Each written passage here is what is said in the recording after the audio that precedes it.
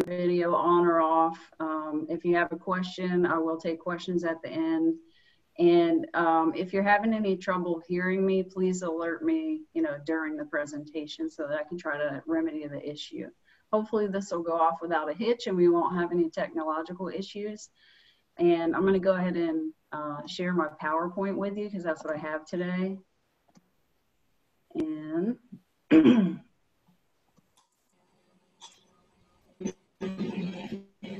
all right, everyone, that should be up now. We're good, LaShawn? All right, thanks, Jude. Appreciate that.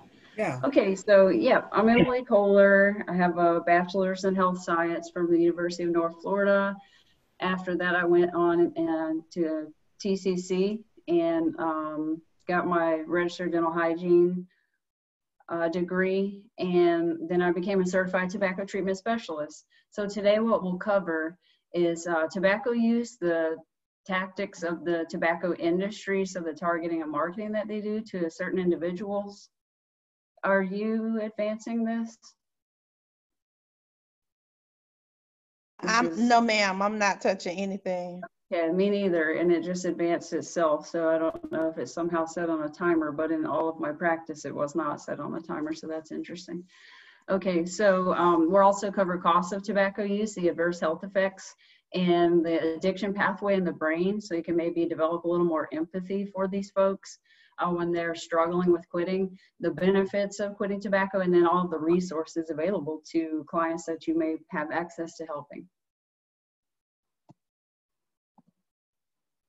Okay, so we'll start off with some statistics, and the latest data we have is from 2018. In the US for adult tobacco use, we're just under 14%. We've come a very long way. We're down from almost 21% in 2005, and 14% might sound quite low, but remember that that's still over 34 million Americans, and that is a lot of people.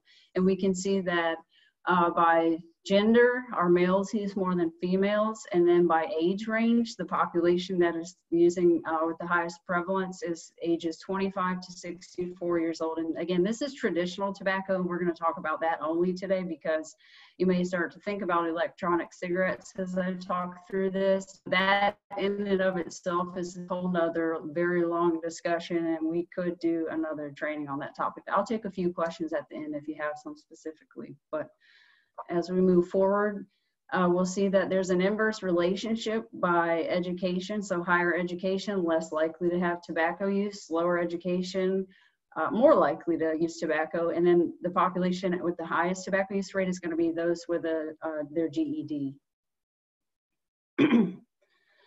And we'll also see that the industry targets those in poverty, and they do it really well. So there's such a disparity, and we have over 25 or 26% of those living in poverty who are using tobacco, which, as we just saw, the national average being just under 14, and then the low income population smoking at a much higher rate, more than 10% higher rate.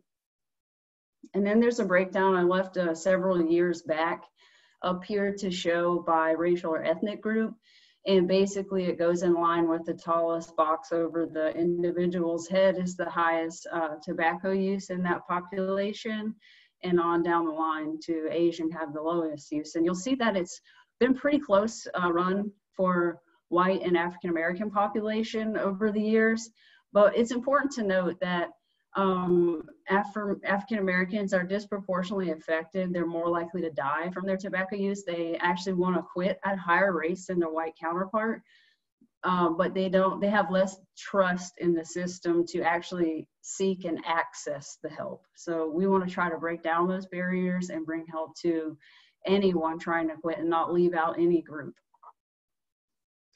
So let's look at some of the tactics of the industry, and we'll start with the rural populations because Big Bend AHEC serves very rural counties, and I will show you exactly which ones before the presentation's over. But smokers living in rural areas are more likely to smoke 3/4 of a pack of cigarettes or more per day. So one pack of cigarettes has 20 cigarettes in there, just to orient you to that. Adolescents in rural regions begin smoking cigarettes much earlier in life. Daily smoking is more likely in rural areas, and people in rural areas have 18 to 20% higher rates of lung cancer. I'm going to show you a few of the advertisement and tactics that they have. So here, obviously, they're targeting a rural area. They have a cowboy image. You know, to some, he would look cool. He's out in the wilderness riding on a horse, and it says, "I never walk when I can ride, and I never ride without my coat." And in this case, he's talking about smokeless tobacco, which is much more common in rural areas. And he's got actually the can of dip right in his hands to promote the product. And then, of course, it was the Marlboro cowboy image as well for the cigarettes. And in 2016, cigarette and smokeless tobacco companies spent over $9 billion on advertising and promotional expenses in the US alone. So they have very deep pockets to promote these products. And what that amounts to is more than $26 million every single day, more than $29 for every single person, including your children. So they're targeting our youth. No shame in their game, do something called point of sale, and I'll show you an image later of what I mean about point of sale. It's about the image of where the child can see the advertisements in the convenience stores. And then more than $250 a day for each US adult smoker they're spending. So really no group is left out. They target our military, our veterans, and they smoke at a rate of almost 22%. And that number jumps very significantly with the age group of 18 to 25, up to 50% of them smoking. And I get this a lot in class, you know, pretty much all of my veterans, and they say that they began smoking.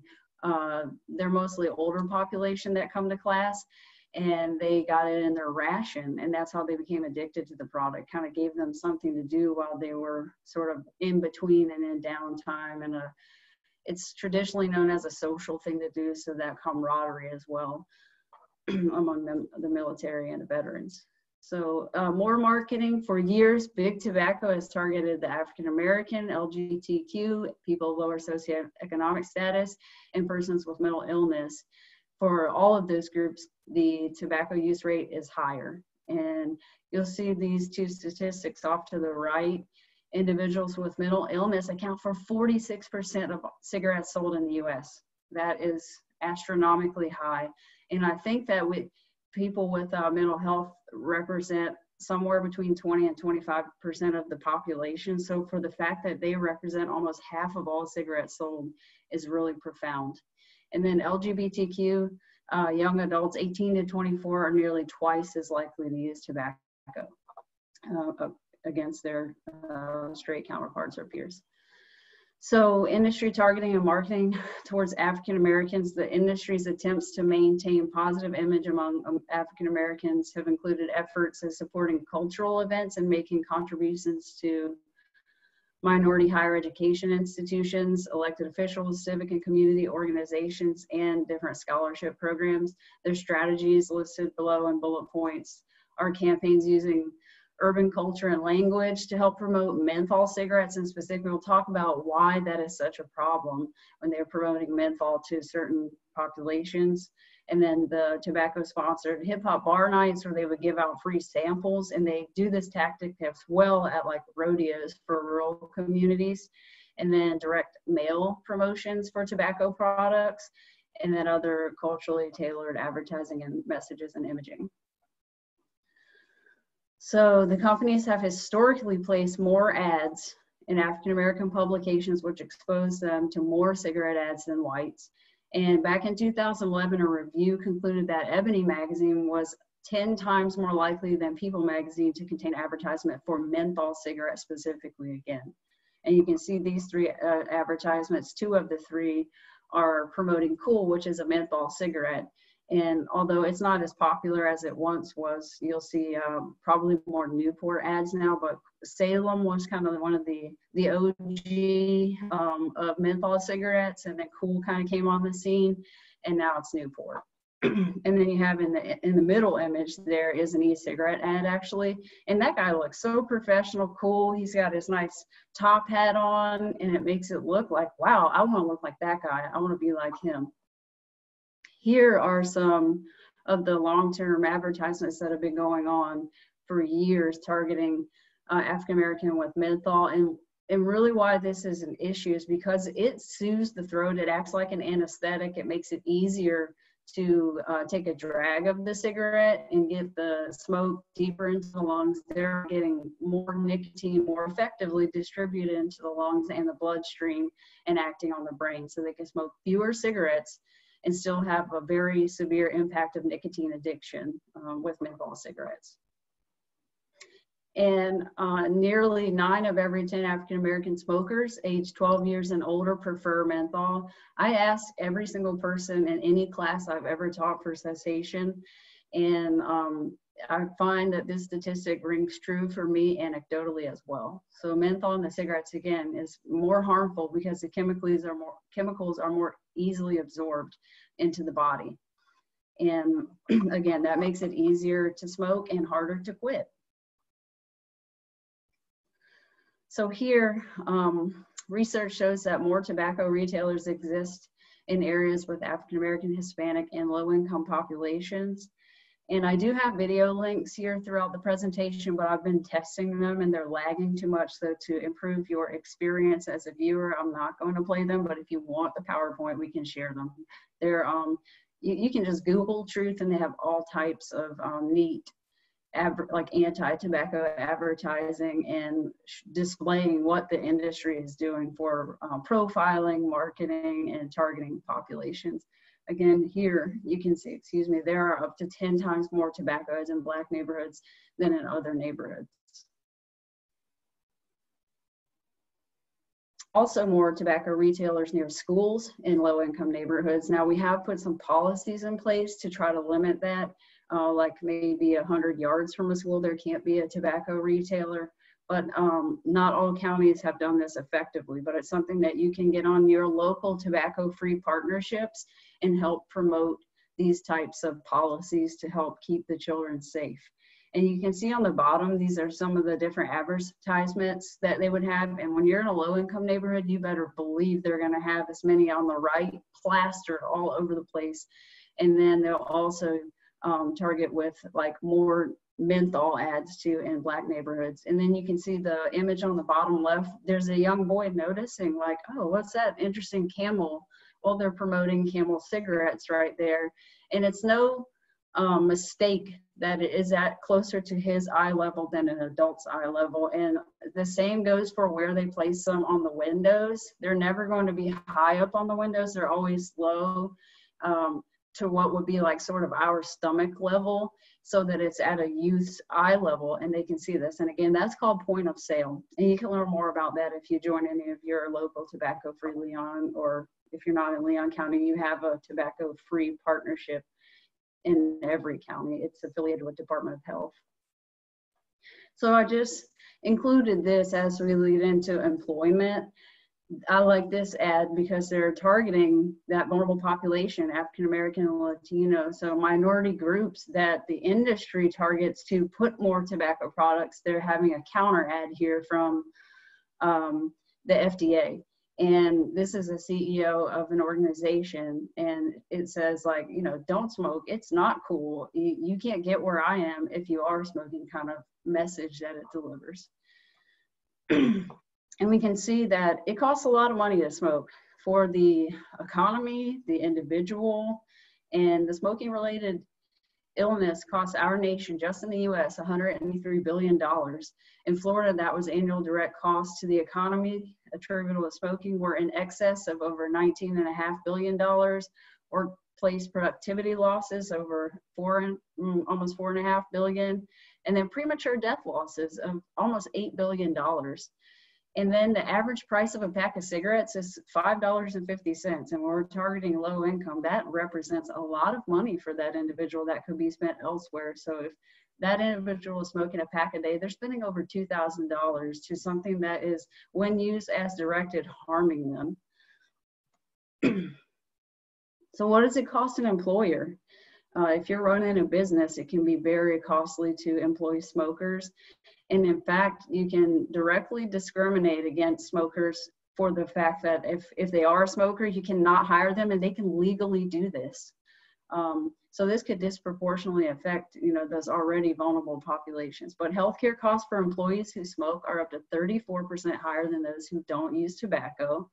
So that alone is just a business decision of, do I want to employ someone that's going to cost me 34% more or not? And for an employer, insuring someone who smokes costs $2,000 more every year than insuring a non-smoker. And then losses in productivity and healthcare costs on an employee who smokes could cost that business an additional $6,000. So that typical cost would rack up an additional $16,000 in lifetime medical bills too. This blew my mind when I read this. So employees who take 4 just 10-minute smoke breaks a day work an entire month less per year than workers who do not smoke or do not take those 4 10-minute breaks a day. And when I thought, no, that can't be true, I'm thinking of like, oh, the times you stop to have a conversation with someone in the workplace, or you run off to the bathroom or have a snack or something like that. But to add this up, of course, in this light, it's targeting, how much money it would cost for the smoker, but it was just mind-blowing for me. Smokers have twice as many absences as well, generally to health complications. And one study found that more than 14,000 workers in Sweden found smokers took an average of 11 more sick days. So again, this is not to attack the smoker. This is just to show a business kind of why they would make the decisions they make on hiring or not hiring tobacco users. And if you are a tobacco user, you can kind of see where they're coming from and say, man, maybe it's time I consider quitting so that I don't get discriminated against solely for that. And we all need jobs to pay our bills. So what is the burden of tobacco use? It is the greatest cause of preventable disease and premature death in the US. 50% of all smokers are going to die prematurely from a smoking-related disease by an average of 14 years. And then this is a really profound grouping of statistics, but it kills more people than alcohol, AIDS, car accidents, illegal drugs, murders, and suicides combined. So we'll see here that almost 500,000 people die prematurely from smoking or exposure to secondhand smoke. So you don't always die, many survive, but more than 16 million Americans live with a smoking-related disease that impacts their quality of life over, just quantity. So approximately 3,000 children and adolescents still start smoking daily. And now, of course, we have the issue of them beginning to become addicted to nicotine due to introduction through electronic cigarettes.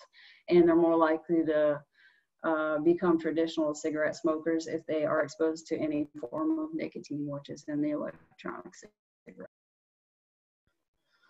So what's in traditional cigarette smoke? There are over 7,000 chemicals and compounds in a lit cigarette, and many of these are known toxins, and up to as many as 80 of them are known carcinogens, which means that they stimulate cancer cell growth. And one of the byproducts that occurs when you light and burn the tobacco is carbon monoxide, or CO. That stands for carbon monoxide. And when it's inhaled, it takes the place of oxygen in your red blood cell or hemoglobin. And so it has a stronger affinity for the red blood cells. Just think of it like this. That red blood cell should be tanking oxygen around the body to get every organ and cell the vital nutrient of oxygen that it needs to thrive and survive. And when you smoke, you impact that by, it's now taking a poisonous gas around the body, carbon monoxide, and depleting all the cells and organs of the necessary oxygen. So what happens is the body compensates, your heart rate will speed up because it needs to pump the blood and oxygen to the cells. So it just has to work a lot harder to make this happen. And that just sort of explains this in particular is one of the things that impacts pretty much everything health related or negatively impacted by smoking. Is a lot of it comes from the carbon monoxide alone. And we do test this in class. We have a machine. It looks like a little breathalyzer that the participants were blowing when they come to an in-person class. And a normal carbon monoxide reading would be 6 parts per million or lower.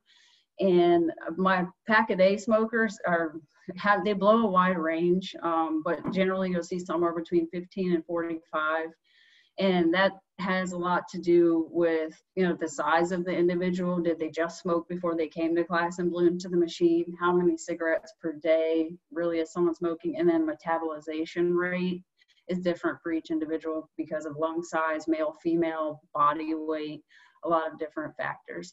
But at 20 parts per million of carbon monoxide, there will be a loss of oxygen to the vital organs like brain, heart, kidneys, etc.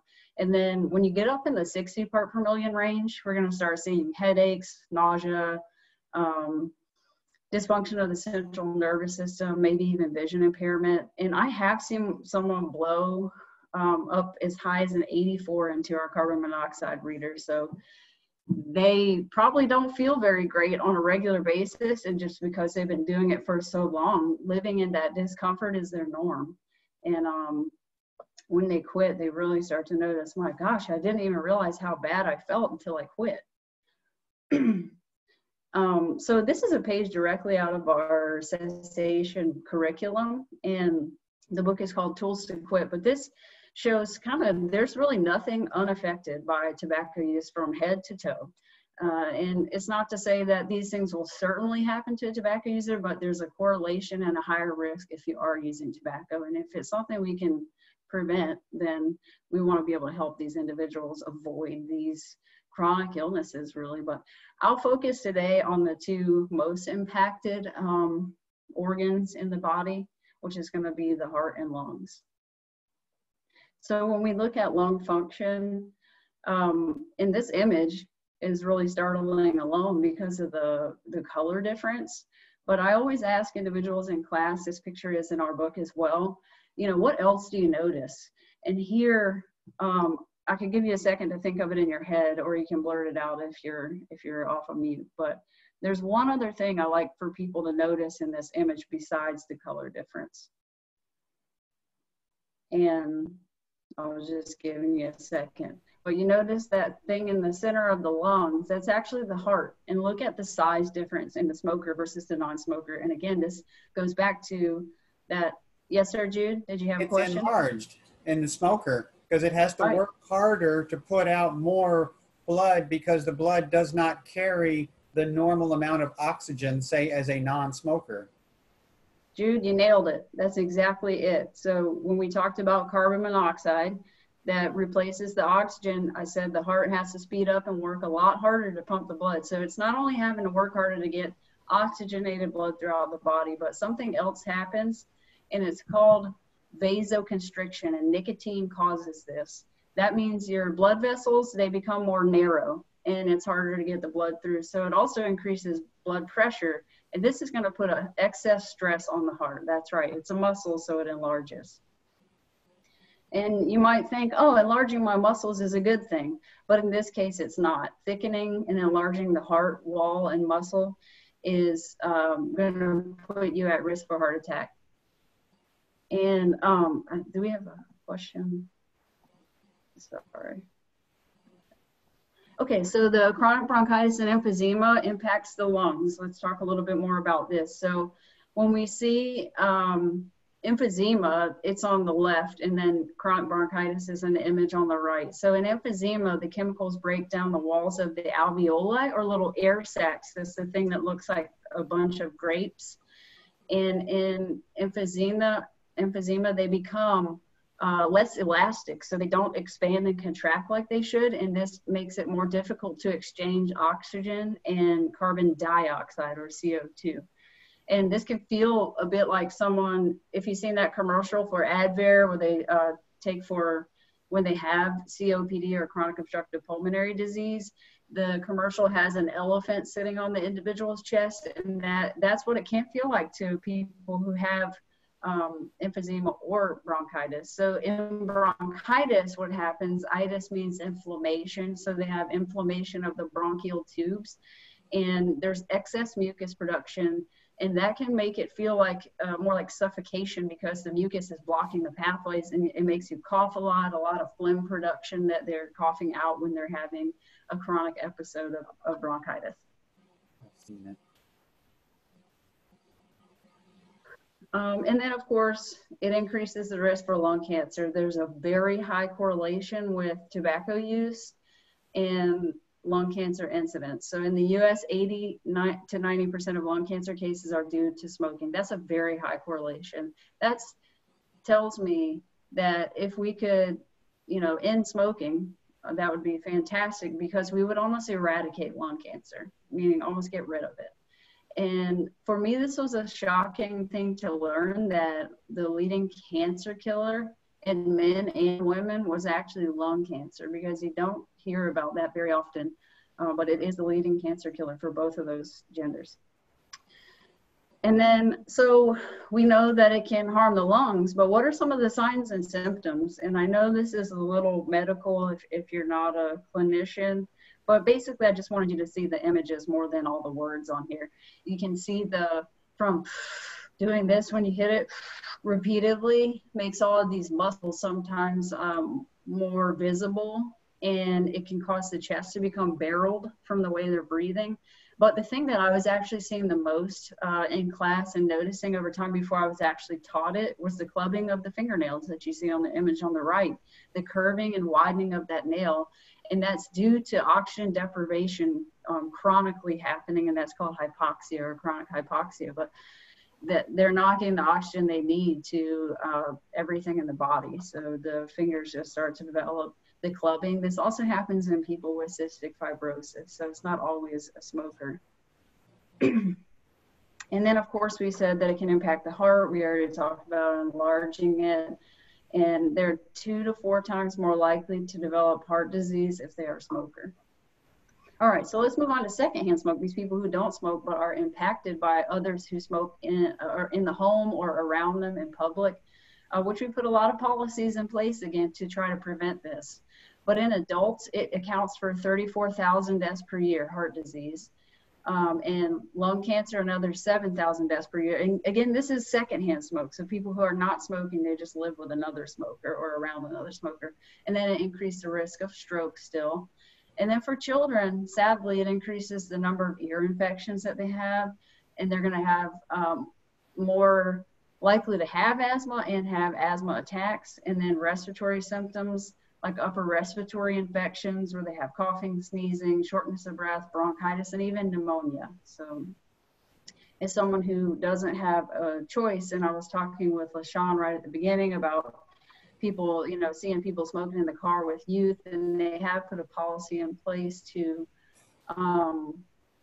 where they can ticket the adult for that if they're smoking with someone 14 or younger in the car. Many states have passed that policy. So secondhand smoke in public housing. So they actually banned in the summer of 2018 smoking in public housing, and they are 100% smoke free to reduce the exposure to secondhand smoke of wafting through the hallways and stairwells within the buildings.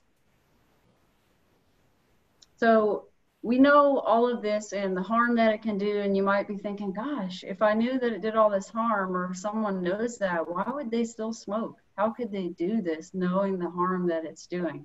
Well, it's because of addiction. Go ahead. I'm sorry. Go ahead, Jude. You answer. I've heard it hits the dopamine, the pleasure reward center of the brain, in a manner similar to, say, heroin or cocaine. That yes. You get a high. When you have the cigarette, the nicotine gets to the brain, you get the dopamine and you get a rush. Or that's how I've been told. Yep.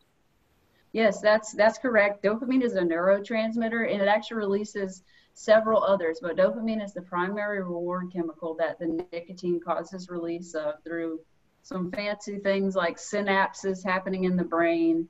But within 10 seconds of taking a puff of a cigarette, the chemicals get into your bloodstream and cross what's called the blood-brain barrier, releasing dopamine as well as serotonin, norepinephrine, GABA, all these other chemicals that become all these fancy words. But basically what they do is they control a lot of different things about your mood and your sense of joy and elation and relaxation, even reducing tension in the body temporarily.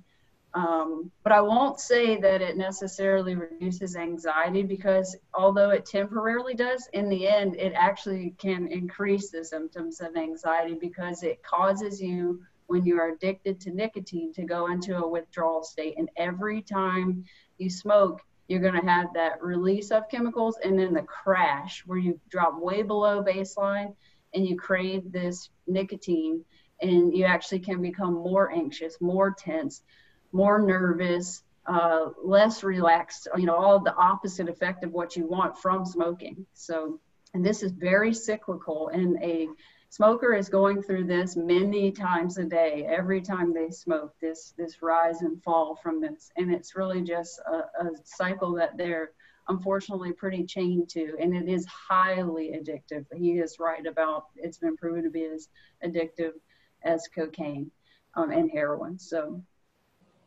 just less directly debilitating. So and not an illicit drug either. So it's sold on every corner, everywhere, freely, even though it does all the harm that it does. So let's stop on all the negative aspects of it, because you pretty much know those things. I just want to explain a few more in depth. We'll get into the benefits that when an individual quits. This is a page right out of our book. In 2 to 3 months, your risk of heart attack begins to drop and lung function begins to improve. So shortness of breath is fading away in less than 9 months. You can exercise more easily. You can get out. I have had individuals who literally are short of breath walk into their mailbox and back. So I can think of one woman in particular who came to class, and she was actually having to use a nebulizer breathing treatment. She was an older woman in her 70s. And when she left class, she was so short of breath. I came outside packing my stuff in my car. She was doubled over on her steering wheel, sorry. And it just terrified me to see, gosh, this is her norm. She was like, and no, I'm fine. I don't need it. I'm like, should I call an ambulance? This is not the norm for me. But that was literally her everyday experience. And that just scared me to death to see that. And it was sad. And that just displays the nature of the addiction with nicotine. But at a year of being quit, the heart attack risk drops sharply. 2 to 5 years, stroke risk is reduced to that of a non-smoker already in 5 years of being quit. And your chance of cancer of the mouth, throat, esophagus, and bladder is already cut in half at 5 years. And in 10 years, the lung cancer death rate is about half that of a smoker.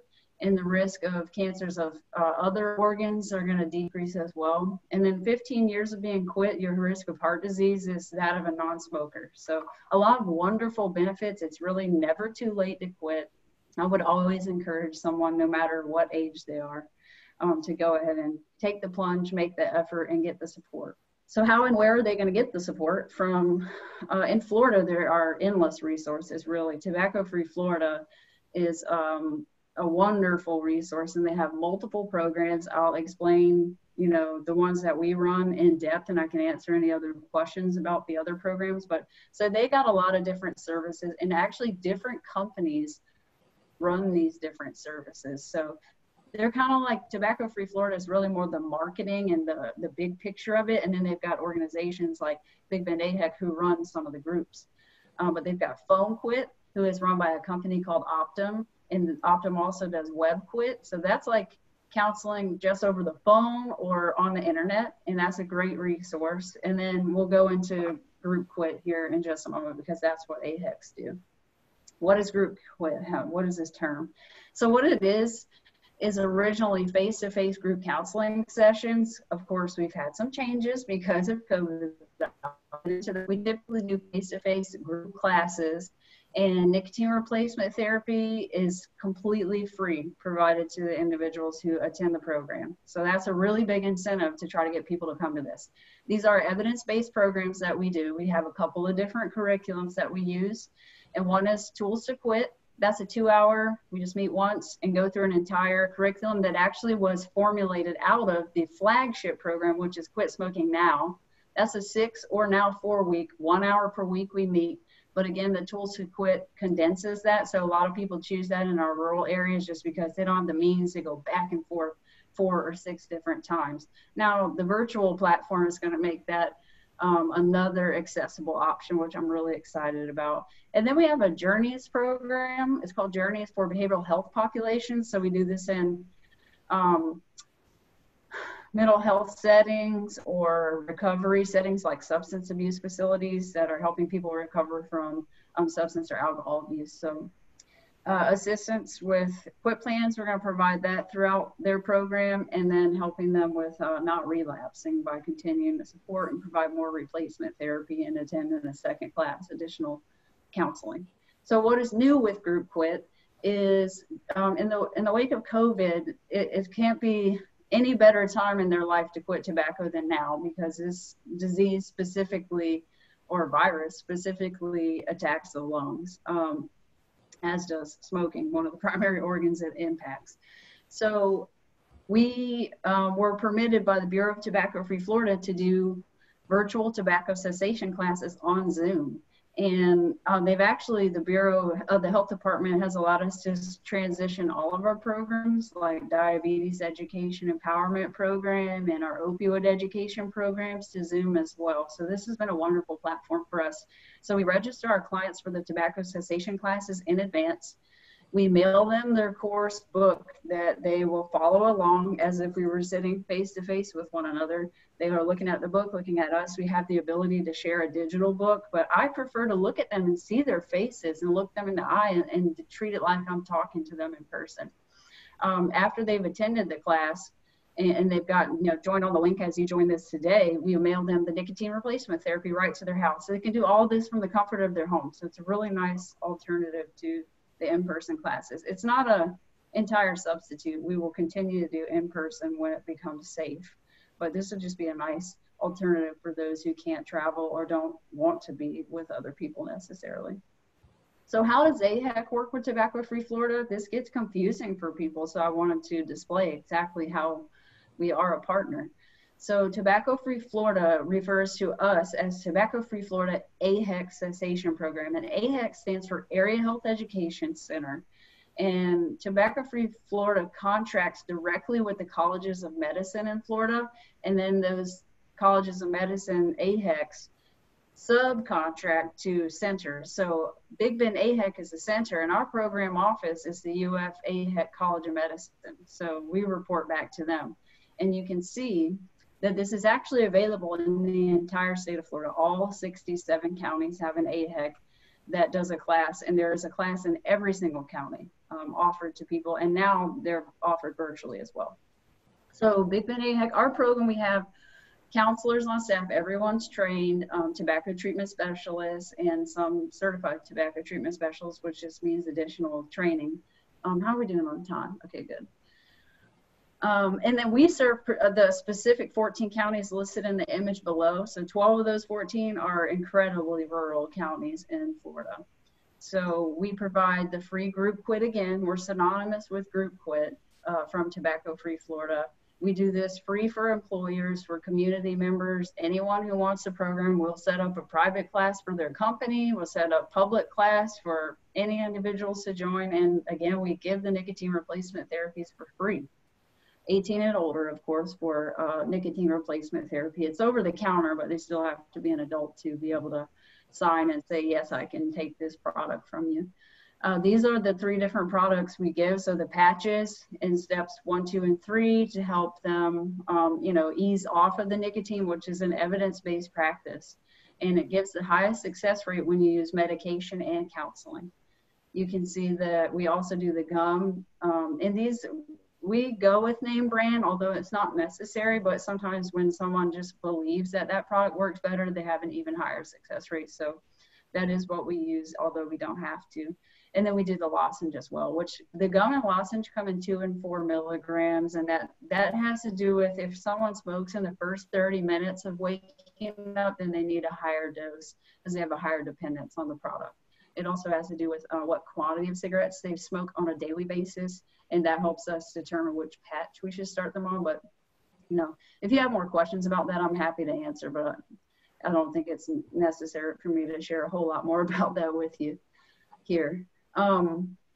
So Tobacco Free Florida AHEC Cessation Program client eligibility. Who can do this? There must be a catch, right? There's a limitation. No, there's not a limitation. It doesn't matter if you're insured, uninsured, if you're wealthy or not wealthy, if you're Asian, Black, white, Hispanic, all of the above. Everyone can participate in this program, and it doesn't matter any status other than 18 and older.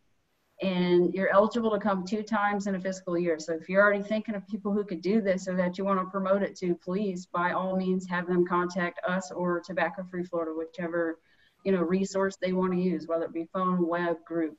So they're going to get from the group quit 8 weeks of free combination therapy. That can represent hundreds of dollars in over-the-counter patches, gum, lozenges. If you've never looked at the price, pretty much the average price of one box, which of patches, has 14 patches in there. So a 2-week supply is going to be around $50 for a box. The gum and lozenges similarly priced. So to get 8 weeks of that presents literally over $200 easy. So remember, the Tobacco Free Florida AHEC cessation program is the group quit option, which is managed by Big Ben AHEC. So I'm just really using this as a platform to tell you about these free services. There literally is no catch. We do have a provider referral form that the Bureau of Tobacco Free Florida's marketing team created. And this is really more for healthcare providers. So if you can think of like, man, I've never had my clinical office of whatever, my dental office, my healthcare office, not asking me about tobacco use. And I think that they should, because it's the socially conscious thing to do and the ethical thing to do, to ask every single person. I am a clinician and I ask everyone, you know, what's your tobacco use? Have you ever used, you know, are you former tobacco user, current tobacco user? And I document that. And if they are a tobacco user, I'm going to try to use tactics like motivational interviewing to help talk them through it and ask them if they want a resource. And I'm going to make a referral like this. But you can also just tell individuals about it if you're not a clinician or don't have a clinician in mind to share this form with, to call the number, and that's a self-referral really, or just like word of mouth, and that's another great way to promote the program. We're currently in the area doing radio advertisements to promote the new virtual platform of cessation classes with Cumulus Radio too. So we do try to support local whenever we can when it comes to doing any marketing or promotion. So if there are any questions, I can answer those about this form, but they have at the bottom that it would go to the in-person or the phone quit or the web, you know, online. So those are obviously, as you can see, the AHECs run the in-person group quit, and then the Optum runs the other 2 services from Tobacco Free Florida.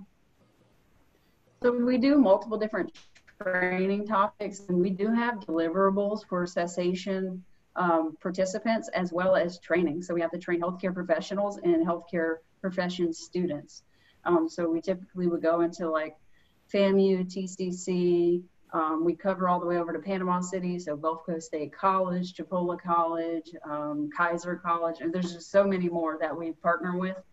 And we do these different topics. So the brief tobacco intervention for the clinician, motivational interviewing, tobacco and oral health. As I'm a dental hygienist, I do have a specific one to that. Then whatever new trends may happening, and right now specifically electronic cigarettes and the pod versions of those, like the products like Juul, and then tobacco use and the effect on fertility. We did this one for North Florida Women's Care, and they just really loved the information shared. So if you're thinking, well, how can I help promote this in my organization? AHEC staff can deliver materials to you. We've been delivering what we call swag bags all over to COVID testing sites. So it's got, you know, flyer about the resources in there, and something like, you know, a phone wallet like this that has the number and resource on it, and it just holds like my credit cards and cash on the back. We've got pop sockets, water bottles, balls, things like that, but also print material that can be put in a holder in your lobby, or a poster put up, or a flyer, brochure. You know, we've got all of these materials. If you want them, please call or email me and I'll get that sent out to you. So just to wrap up, I did include some references here, and this just kind of cracked me up when I saw it in a presentation, so I've left it in pretty much all of my presentations, and I thought it was funny. Don't throw your cigarette ends on the floor, the cockroaches are getting cancer. So just got to add a tiny bit of humor. All right, so if there are any questions, I would actually, I'll stop sharing this now so that we can see each other's faces a little bit better, and it's easier to see who's talking. So if there are any questions, I'll take them now.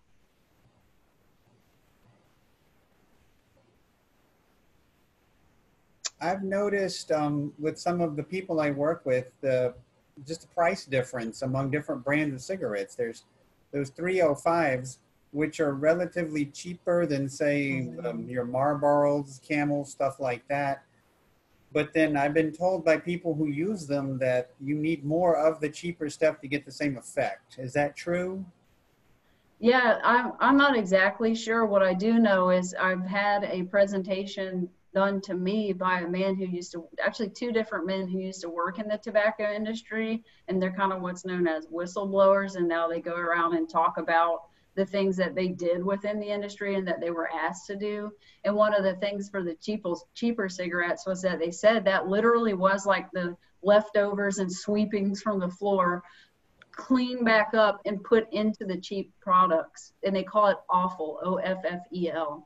And Yep. I thought, and that could be that it is, you know, weaker, more kind of like stem byproduct of the tobacco, and it doesn't make it any safer, that's for sure. And then they're making it slightly cheaper because it is the cheaper product in-house in their factory, but also they understand the population that they're trying to target can't afford, you know, $7, $8, $9, $10 pack of cigarettes on the same token. And many times you will see those products in cigars as well, the little cigars.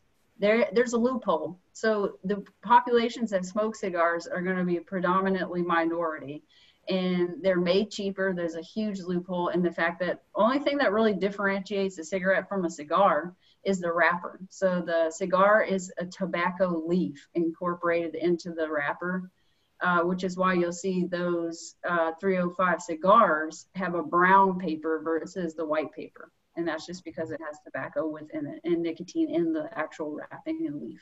And then you've seen, of course, like Cuban cigars, the big fat ones that have like the big tobacco leaf obviously wrapped around it. So I don't know if I directly answered your question. I rambled on a little extra, but.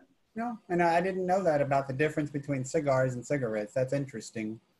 Yeah, they're definitely not safer. Many times one of the differences is not only is it wrapped with tobacco leaf containing slightly more nicotine, they're generally larger for the most part too. So you can be exposed to more nicotine in one sitting.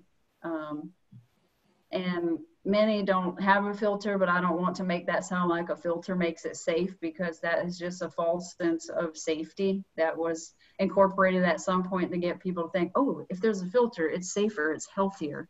Well, you know what, it's safer to get hit by fewer bullets of a machine gun, but the outcome is still the same. Safer to jump off of a 10-story building over a 1-story. I mean, you know, you could say that all day and it's still harmful to your body. So any other comments or thoughts or questions? And do we still have Miss Joyce on the call, Miss Willis? I wonder, I can't see. I think she's off now. Oh, darn, because she's one of our facilitators. I was hoping she would be able to comment. We've got a couple of team members that joined in. Kristen and Yolanda they enroll our clients and teach classes. Hey, yo. So if there are really no other comments or questions, I want to thank you so much for joining today. And please feel free to get my email or phone number and reach out to Big Bend AHEC for the cessation if you find that you have a population or a work setting or community that you want us to bring this to where we're not already doing it. Absolutely. And I'll make the slides available as well as the recording. And always, if UPHS can set a part 2 of this training up for your team members, most of you all know how to reach me. Just give me a buzz and we'll make that happen. So thank you very, very much for your time, Emily. This was very, very thorough. I definitely learned a lot. Awesome. Thank you so much. And of course, Yolanda, you can reach out to her, or Kristen as well. Yolanda's on your UPHS board. So we thank you for including us. And we are happy to come back and talk on any subject you like regarding tobacco, opioid, or diabetes in the future. So thank you for your time. Thank you. All Everybody right. have a good day. Thank you. All right. Bye. Bye.